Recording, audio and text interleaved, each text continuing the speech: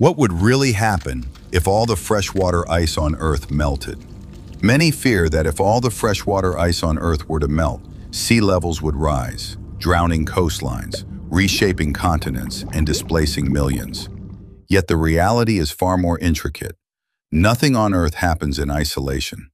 Every process is part of a greater transformation, all interconnected and unfolding at once.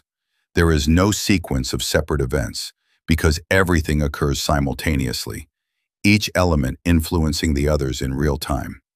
The Earth does not move in steps, but in symphonies, with life continuously transforming through its vast cycles of ice ages and paradises, our planet's grand expression of winter and summer.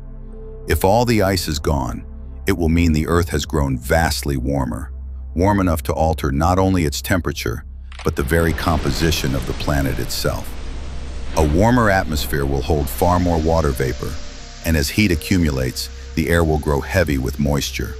The hydrological cycle will accelerate, causing more evaporation, more rainfall, and a faster, more dynamic circulation of water rising into the sky, flowing across the seas and seeping deep into the soil below. Meanwhile, volcanic and geothermal forces will intensify, reshaping the surface and laying the groundwork for new life as the planet transforms once more into a living garden.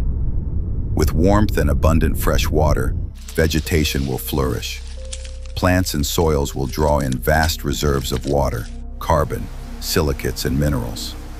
Forests will spread into lands once too cold or barren, and ecosystems will awaken with renewed vigor and productivity. Life will grow more vivid, more abundant, and grander in scale, as biological systems take full advantage of the newfound wealth of liquid water, warmth, higher atmospheric pressure,